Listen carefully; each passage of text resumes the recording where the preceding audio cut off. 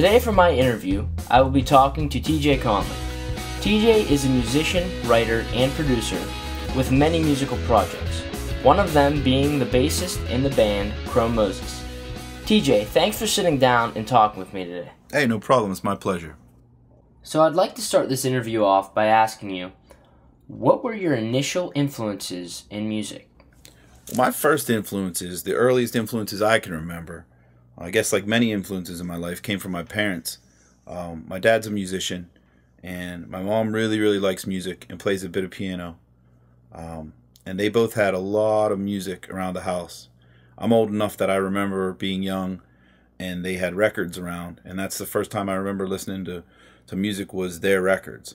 And luckily enough, my dad was a really big fan of the Beatles and David Bowie and Bob Marley and the Moody Blues and Boston and a bunch of great bands from the 70s and the 60s that I think still are really good bands and are really cool to listen to. So my first memories of music really come from my parents when I'm being really young and just listening to them, listening to their records at the house. So do you still listen to these artists today? And do they still have that strong impact on you as they initially did when you first listened to them? I do, and I think that's cool, and I think that that's a really cool thing that my parents did, is they liked music. I think that was just good music. So I think when something is good culturally or artistically, it just stands up over time, and 30 or 40 years later you can hear how good it really was. So yeah, I still do listen to these bands a lot. I listen to Led Zeppelin a ton. You know, that was a band that my dad listened to a lot. So a lot of the bands that I listened to then, my very first memories of music, I guess you could say, yeah, I still do listen to them often. Alright, now I'm going to take a step back. And as I recall, you said that these were records that your parents had. Now I know there's a huge debate that vinyl is the best way to listen to music. And I would just want to know, do you think that vinyl is the way to go? Well, I do. I'm a big record fan myself. When I was in college, I actually spun records. I spun hip-hop and breakbeats at college parties and stuff like that. So I'm a big fan of vinyl. I think it sounds a lot better. It's really popular right now. It's really popular right now. So much so that on the new Chrome Moses record, we have to maybe possibly wait 4 months to get our records in because the record pressing places are so full and they're so busy. But I'm a believer in it. It sounds better. It just makes sense that it sounds better. And I'm a fan of the sound, that old, thick, warm sound of vinyl. I really like it. Chrome Moses, when we're in the studio, we prefer to use old gear. So we record on tape, and we use old analog gear, which kind of lends to more of a, older, warmer vinyl sound. So I am a big fan of vinyl. I like the textures, and I like the sound of it. Wait a minute. Now, you said that you used to spin hip-hop records, but it's to my knowledge that Chrome Moses is a rock and roll band. So can you tell me about how that all works and how diverse in music really are you? I think I like all types of music, and a lot of people say I like all kinds of music, and maybe they do, and maybe some just like all kinds of music that have a drum set and a guitar in there, and maybe they don't like all kinds of music, but I really do like all forms of music. I'm an enormous hip-hop fan, and playing in rock and roll bands, people sometimes are surprised by that. I don't know anyone my age that grew up in the era I did and was unaffected by hip-hop. I really came up in the time that hip-hop came up. It's about as old as I am, and when I was in high school, it was taking over popular culture. And I think some people my age still never took to it, but some people my age really like it, and I really like it, and I'm interested in the art form. And it's just another form of music. I think it has so many redeeming qualities. I think it is so honest. I think it's true. I think it's a true form. It's a true music of people that really have something to say. And I think it was just born of necessity. People with no instruments, no lessons, a couple turntables and something to say. And I think from when it started all those, 30 some years ago, when hip hop started, I don't think anyone really could have guessed at how big it would become as a driving force in popular culture. So yeah, I'm a big fan of hip hop. I play rock and roll, love rock and roll, but I like hip hop too. So currently, do you have any particular favorites that are out there nowadays? Like everybody, I'm a big fan of Kendrick Lamar. As far as rap goes, I really love to see what he's doing. I really dig it. I came up when I was spinning records. It was kind of a cool time for rap and hip hop because it was Biggie and it was Jay-Z, and it was a lot of guys from the '90s that I think were really. That was a kind of a cool time for the genre. The Wu-Tang Clan, at the time, they were kind of a bigger deal maybe than they are now. But as far as modern guys, I really, King Kendrick is the guy that comes to mind the most. I mean, I really like what he's doing. Obviously, his stuff sounds great. But I think that he really has maybe his voice hopefully has signified a new era for hip-hop that's maybe going to be a little more thoughtful and maybe kind of look at things from a third person, someone looking in on something and writing about it as opposed to someone just bragging about their money, or their jewelry or something like that. I mean, I'd have to agree. He does have one unique sound. But shifting tracks, I'd like to go a little bit further back to when you were speaking about your parents being a strong influence on you musically. And you mentioned that your mom played piano and that your dad was a musician, was in a few bands. Now, we know that you're a bassist. I'd like to know, was that your first instrument that you picked up? And if not, which one was the first instrument you picked up? And how did that all come about? No, I play a bunch of instruments, which is really just a product of me playing music for a long time. I played music probably since I was maybe seriously really learning the guitar, probably 12 or 13. And then just like a lot of people, when you're 17, you get into it way more. But the first instrument I learned was the guitar, and that was just from my dad having guitars sitting around the house, and just showing me things on the acoustic guitar. And like a lot of people, that was the first instrument I learned. When I started playing in bands, I took to the bass. My father's a bass player, and the bass is kind of an instrument, rock and roll wise, that I have grown up playing in a lot of bands that I've played in since I was a teenager. I played the bass, and it's something I really enjoy. It's a form of, it's a part of rock and roll that I really like embracing. A lot of the bands that I've played in are three-piece bands, so it's just a bass player, a guitar player, and a drummer. And I think that's a great challenge, and it's a great opportunity for a bass player in rock and roll, in a rock and roll setting, to really express yourself and do your thing, but still kind of hold the whole core together. So I play bass. I play some piano and organ on some records for other people, and some of my bands I was in before, some records, and some stuff that I produced. I'll play some organ or some piano on it. I wouldn't call myself a piano player, but I can play a little piano. And yeah, just all around, just learning, a little bit about instruments here and there over the years, being in and out of studios and making records for, maybe 10 or 11 years now. I've been making records in professional studios. And you learn a lot of different things about music. But the first one, was the acoustic guitar, and it was my father that taught me it. Very cool. Very cool. Now, I know you've been in many different bands, and I just would like to know, what was the first one? The very first band I was in, real band where we had practices and equipment and everything. I was in 7th grade, and we were in a band called Lunacy. And when I was in 7th grade, this was at the time of like Terminator 2 came out. And like Metallica had the Black Album and stuff. It seems like so long ago.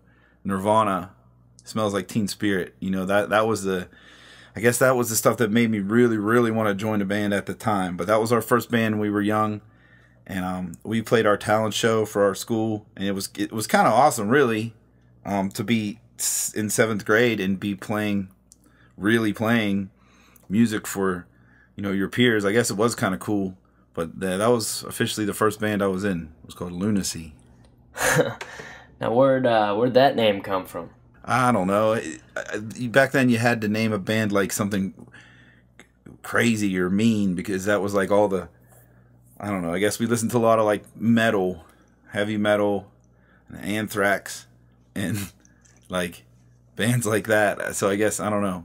Now, did you guys write anything yourselves, or did you No, just we do probably covers? tried. We probably tried, but I don't think anything was really. I don't think I was at my peak of writing when I was in 7th grade. Now, would you say that you're still friends with or keep in touch with these members from Lunacy? No, I know I see one or two of them around every once in a while, but for years I was in a band called The Wheels, and my buddy Jake, who was in The Wheels, was also in Lunacy with me. We were buddies since grade school, and we stayed together. We actually lived together in college, and that's kind of how we started getting another band back together. And he and I played in a band called The Wheels. We were together for almost 9 or 10 years, released 2 or 3 records. It was a good band. Hopefully we'll maybe play some shows again sometime. But yeah, Jake was in Lunacy with me, and he was also in The Wheels with me.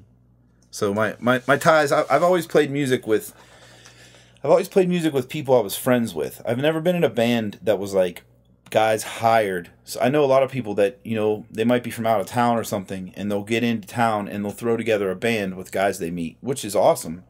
But just because of the nature of my friends and me staying in my community and staying close with people and playing music from a young age, I've always just played in bands with people who are my buddies first. I don't know really what it's like to play in bands long term with a group full of like people I'm not close friends with.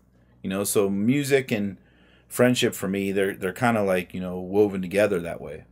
So, would you consider The Wheels to be your first legitimate band?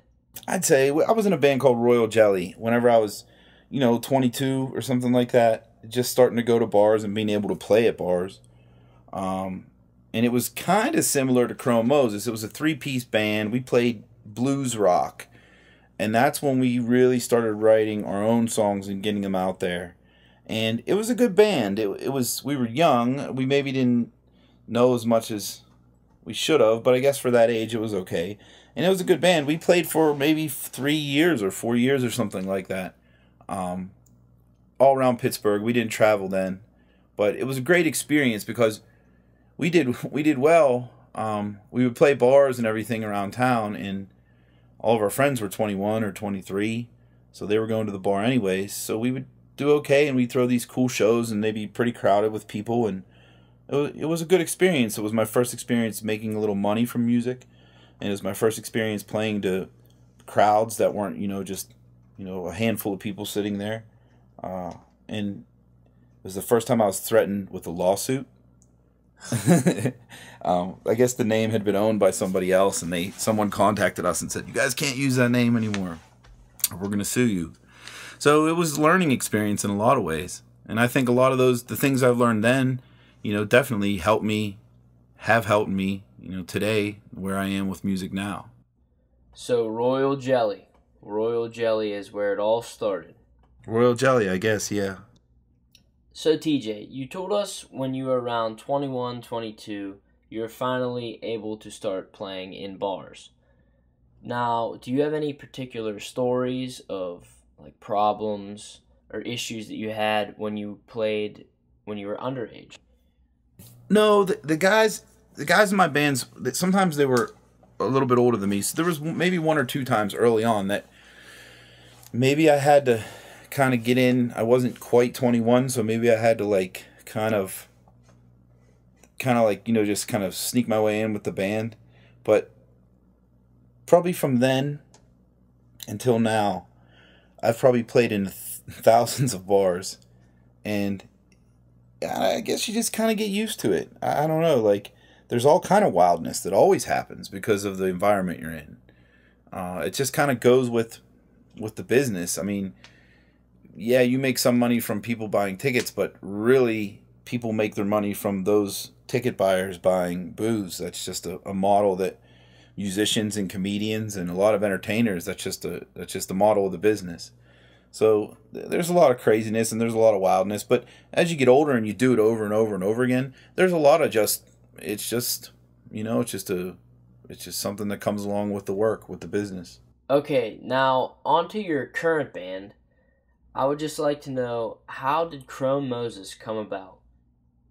Well, my good friend and my musical partner Joe Joe Piacquadio. He and I have been playing music together for a long time. He was in Royal Jelly with me. We met when we were in high school, and we immediately bonded on a obsessive love of music. At first, it was we got together on like Derek and the Dominoes.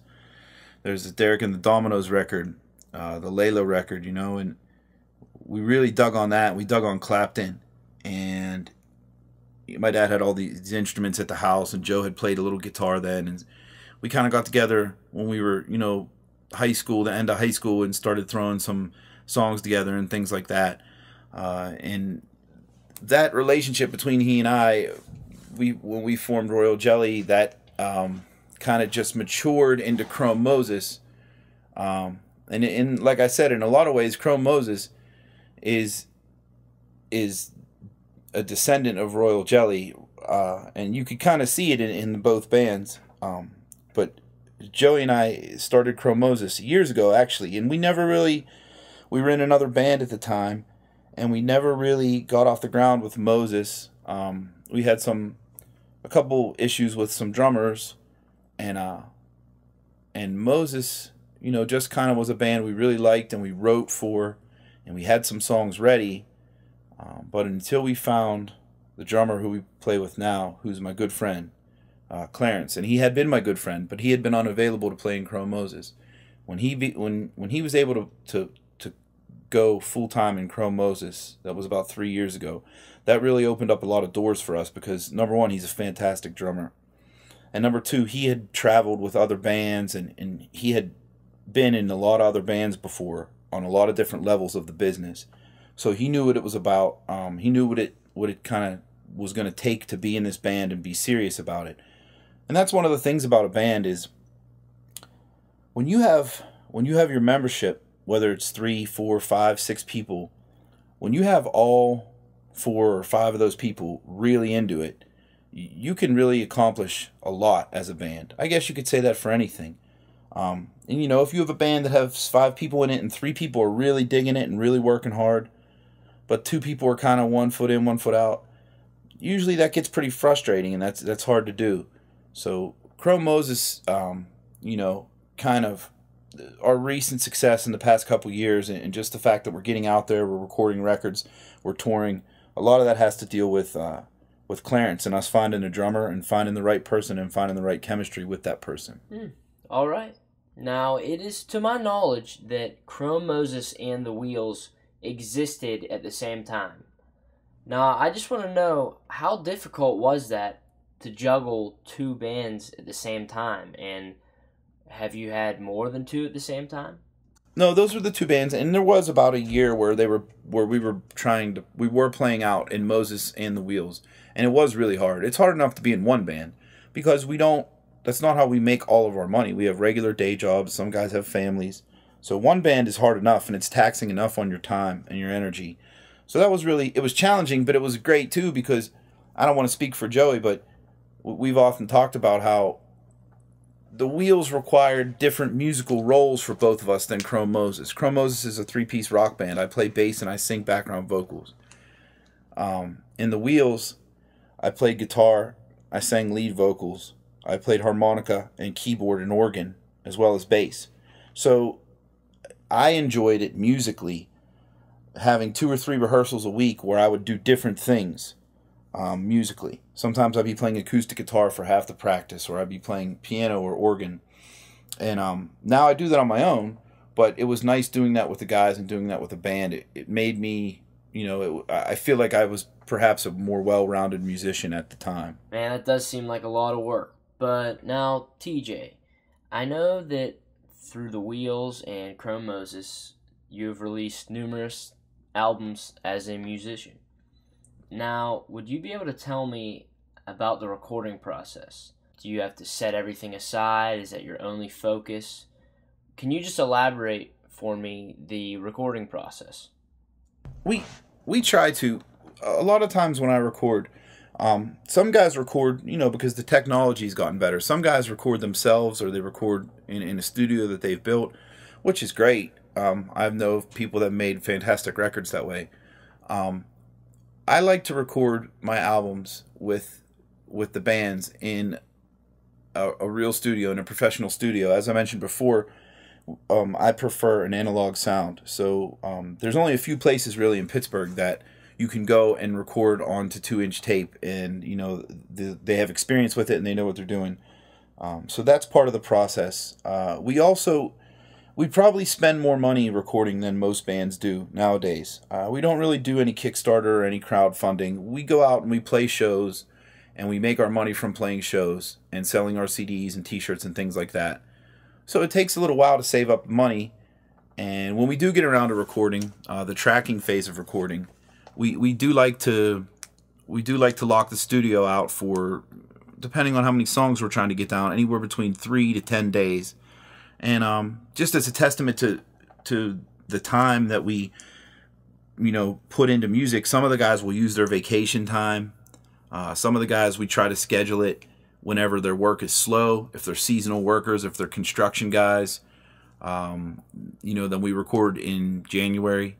But we do like to have several days in a row set up in the studio to capture the initial tracks, because we can get in there, we can get comfortable, we can work out any kinks that happen to be going on, and we can leave our gear set up there for a week, and we have some time to really lay things down and get things where we want it. All right, now that we have insight on the recording process, I'd like to know a little bit more about the writing process. Now, I've read a few articles about different musicians and their way of writing, and I know in particular that Ben Bridwell from Band of Horses says that he likes to be totally secluded. He likes to be out in the wilderness, away from everything and everyone.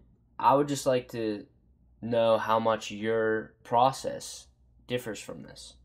I think that maybe when I was younger, I felt something like that. Like I needed to be alone by myself, sitting there with the tablet to be able to write a song.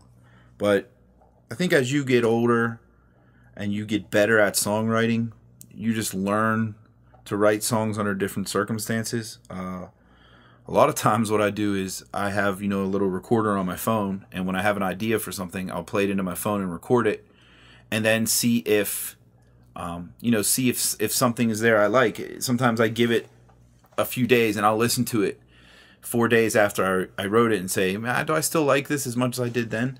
And if the answer is yes, then maybe I kind of make that into a bigger song. Sometimes songs just come to you. Sometimes a whole song will come to you. Those are usually the best ones.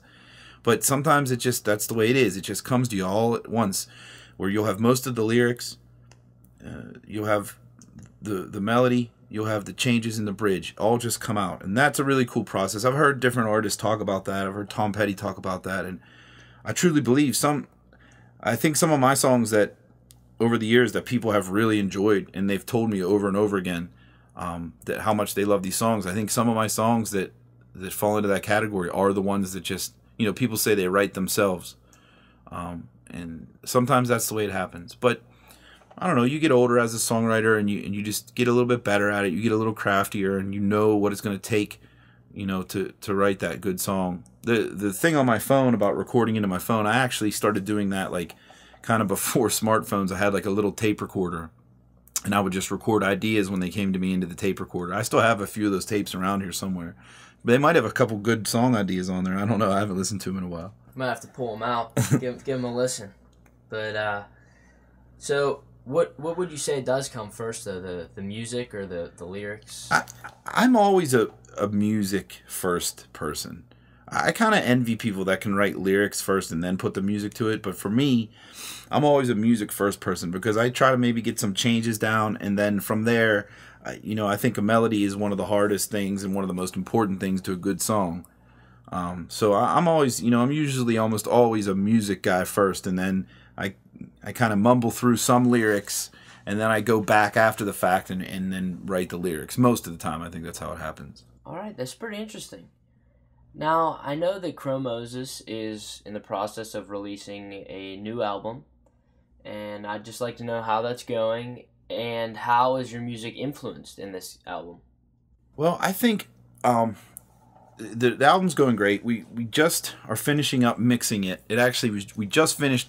We approved the very last mixes on it, and we love the way it sounds. Absolutely love the way it sounds. I think it's a move forward for us as Chrome Moses, because this is the first album we've recorded with Clarence. Our last record we had another drummer on, and Clarence is the drummer of Chrome Moses. He's been playing with us for years, and he's indicative to our sound. So that's the first thing. This has Clarence on it, and it is really a full Chrome Moses record, and I love the way it sounds. But as far as the songs go, I think that they maybe expanded a little bit more from the first record. You could hear the blues rock influence maybe a little more than this record. But I think the songs, they have an intensity and they have a complexity to them that it isn't just blues rock. And I hope that gets across to people. I really think people are going to like it, you know, but we're really happy with how it's sounding so far. Would you say it's relatable to a certain sound that's out there nowadays? I don't know. It's hard to say because I think it sounds like us, you know, but I was part of crafting it from the very first note on. But it hasn't, you know, we recorded it on tape. We all have, you know, tube amplifiers, and we try to get the vocals to sound old and maybe a little distressed. So all those things, you know, they kind of come together where some people would hear it and maybe think it has a vintage 60s sound, you know, but like when we started the interview and we talked about vinyl, we were just kind of going for that. We really like those records. We love the sound of Cream records. We love the sound of a lot of those 60s rock bands. So, you know, we hope that you know, we hope that there's traces of that in there, but we also hope that it sounds like something new and something cool that people, like, you know, just really want to get down to. Sounds very intriguing. So, TJ, as we wind down this interview, I'd just like to ask you, what are some lasting memories of music, and what keeps you doing it? You know, what is your drive with music? I don't know. I think as far as music goes with me, I think when I was younger, I turned to it as maybe a form of expression, or just maybe I would turn to it as a relief, because I feel like whenever I would play, and I still am to this day, if I'm having like kind of a rough week with work and I'm feeling like a little bit down, and I know that I have a rehearsal on Thursday night, I will feel better after that Thursday night rehearsal. And it's just something about playing music that just, it matters so much to me personally. And it doesn't matter for any reason about money or acknowledgement or anything. The true reason with music is that I think it really does, it helps me out personally, just in my life. The expression and just being able to turn to music and being able to let out emotion in that form, it's really important to me. And I think I realized that when I was younger, and I maybe didn't put my finger on it, but when I was younger, you know, you just kind of find out about yourself. And you know, with music for me, it's just part of my life. It's been part of my life since before I can remember. There's always been instruments of music around. And now I couldn't picture my life without music. So much of my life is dedicated to playing or listening to or creating music. It's just become part of me. You know, I think maybe that's true with any artist. If you do it long enough and you learn about it, and you attempt to do it, and you try to become an artist yourself, I think no matter what the medium is, your life and your art, as you grow up, if you're dedicated to your art, and if you work hard at your art, your life and your art will kind of weave together to where you're just that person. There's not really a TJ, the bass player or guitar player, and then a TJ, the other thing. That's just kind of who I am. You know, musicians, that's just, you know, a lot of guys I talk to, that's how they feel about music.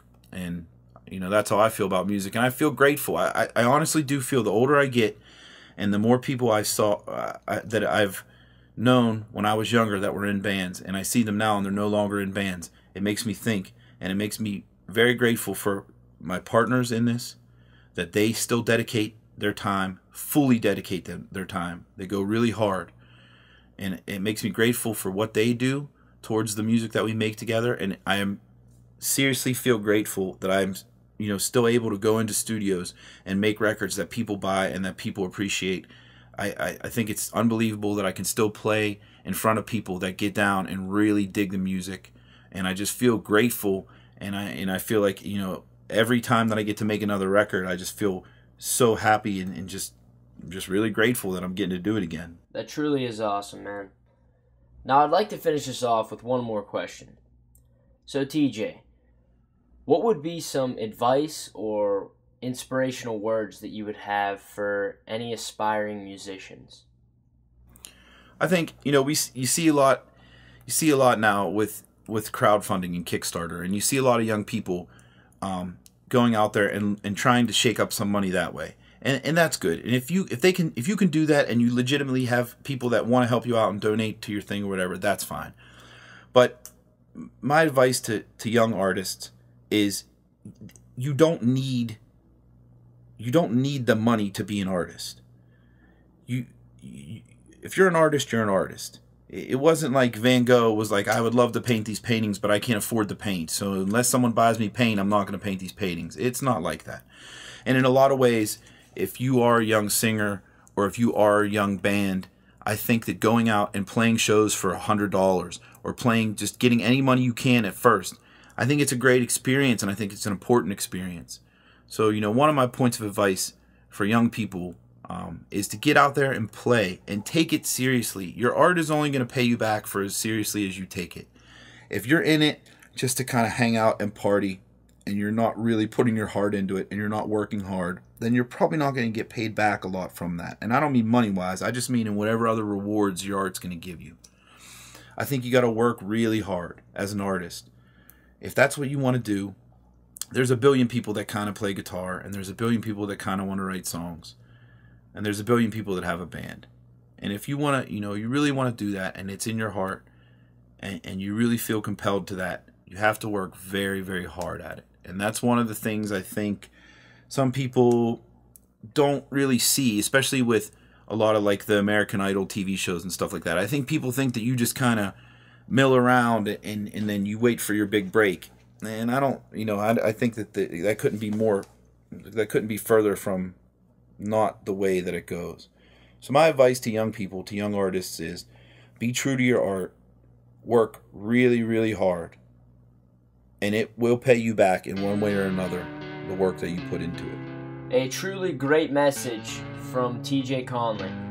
I'd like to thank you, TJ, for sitting down and talking with me. Thanks for having me. I wish you the best of luck in the future and with Chrome Moses. Okay, thank you.